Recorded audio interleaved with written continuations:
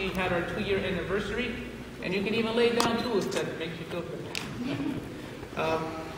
This is where we're basically assembling for the 5 daily prayers.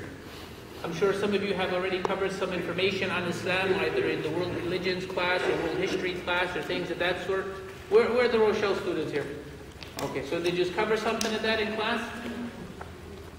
Yeah. The teacher's like, yeah, they did. So this is where that happens.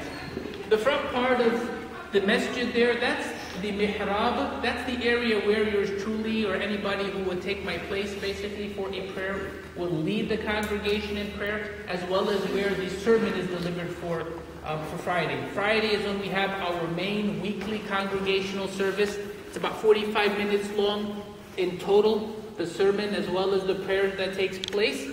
And the community here, we have a tremendous diversity.